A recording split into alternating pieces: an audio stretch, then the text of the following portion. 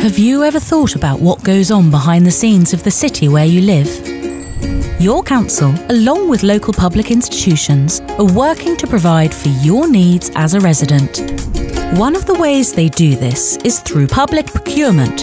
Public procurement is a phrase that affects our lives every day, but many people don't even know what it is.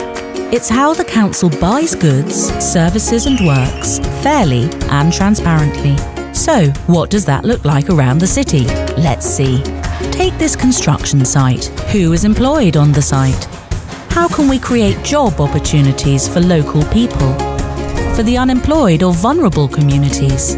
How can we build the skills of our communities by creating apprenticeships? And you may walk past this playground every day, but do you ever ask yourself, where do the materials come from?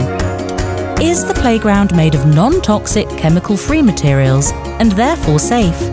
How fast can a supplier get on site to repair the playground if it breaks? Waste collection vehicles are a common sight on our streets. But have you ever considered, where does the waste go? How is it processed and recycled? How much fuel do the refuse vehicles use? How can the carbon emissions of the fleet be reduced to tackle air pollution in the city? As you can see, a lot of thought goes into every decision. Public institutions care about their place in their communities, and they want to work with suppliers to ensure the money they spend delivers the best benefits for all residents.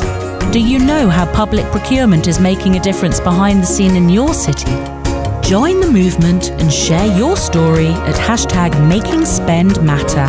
Your money can make a difference behind the scenes too.